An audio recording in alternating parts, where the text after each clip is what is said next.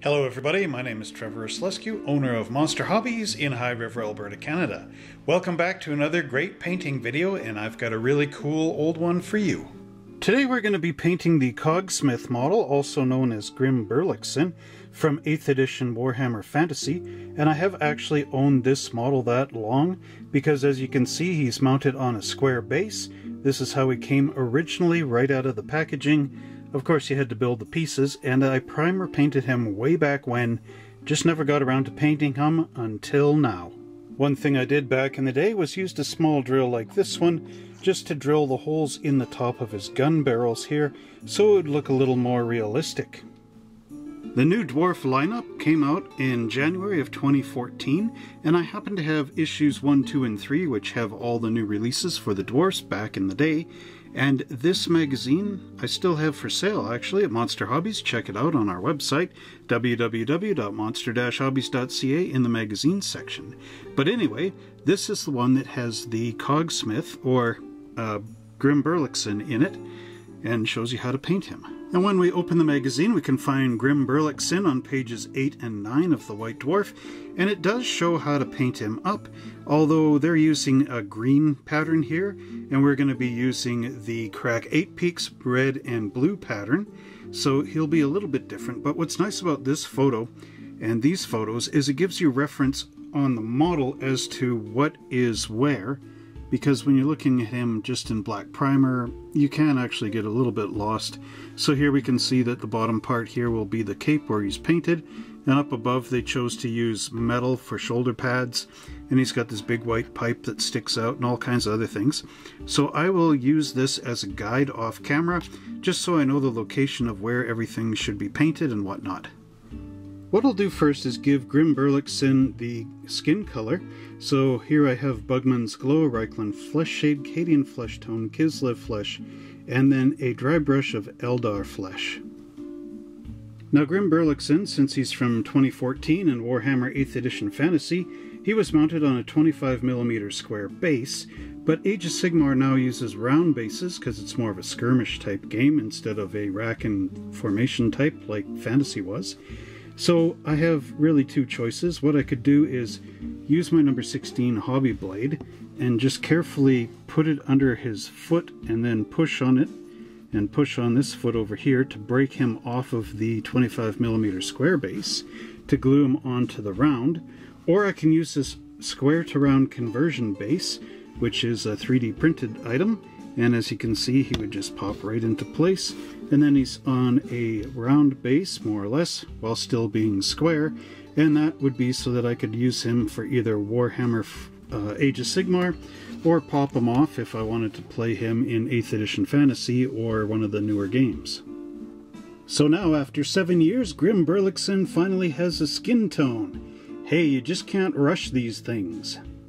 Next up, we'll add the Karak Eight Peaks blue and the Karak Eight Peaks red color schemes to our Grimm Burloksson model. And here we have Grimm Burloksson with the red and the blue painted onto his little robe down there, and that will finish that.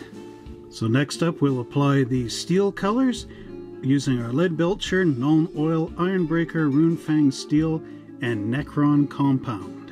Now what's nice about Grimm Burloksson is most of the stuff he is carrying and holding and wearing is all iron. So here's Grimm Burloksson after I painted on all the metal. This of course is the silver and the steel, as it were, and you can see that it is quite overpowering on the figure itself. Very bright. So much like the picture shows from that White Dwarf, we do need to add some copper and gold on here just to kick that down so it doesn't just look like he's made out of silver. So I was looking through my paint collection and I found some white gold and some old gold from Vallejo, which I think I could use on that model, as well as some red gold and some copper. And these look pretty good. They are the alcohol-based paints again, so you can easily clean them up with some rubbing alcohol. Here we have Grimm Burloksson after adding in the gold and copper to most of his equipment. The only thing we've got to do now is I have to choose a color for his beard here. I don't know whether to make it red or blonde or whatever. Maybe I'll leave that as a surprise. And then I noticed under his wristband here is a little bit of cloth sticking out. That's so it's not abrasive on his hand.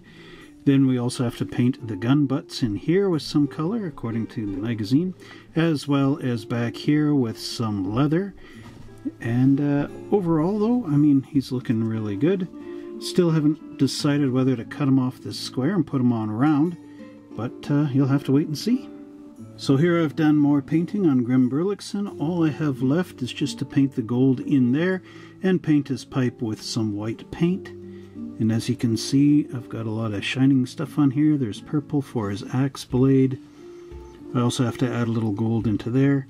Added in some screaming skull along this leather look for the gun holsters. Put some copper in there as well as some red on the ends. And this big grudge raker rifle is looking nice as well. Keep having trouble with the paint rubbing off in this little corner, but if I mount them on the round base, that might actually get rid of that. And then of course, yeah, maybe I'll cut them off this base, put them on a round, and then flock the round base.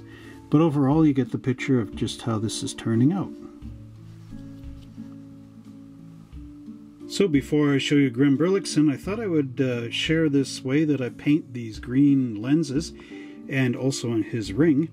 I'm using the Karak book for features on how to paint, so it's dealing with portals. So first you paint them black, then you add in some warpstone green in sort of a circle down here, and then a crescent of moot green, followed by a thinner crescent of Uriel yellow, and then a wash of waystone green, just to give it a gloss sheen. And here we have our finished Grimm Burloksson sitting on the round base, all ready for Age of Sigmar. And you can see just how great all this paint works and looks. And yeah, should be now a formidable model. And it only took me 7 years to paint this.